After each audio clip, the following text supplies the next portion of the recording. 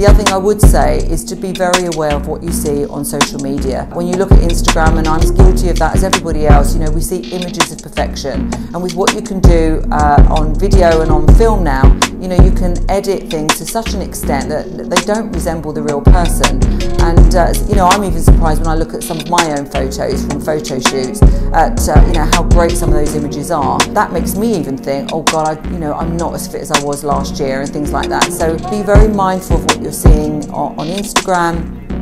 It is an edited image very often, and then, you know, when you go to things like I did on Sunday, Body Power, and you see some of these Instagram famous people up close and personal, you realise that they just look like normal people. Adopt these habits, improve your own body. If you eat properly, if you sleep properly, if you exercise just a bit, you will be amazed at the improvements that you can make. And in turn, as I say, that will improve your mindset, your productivity and your career.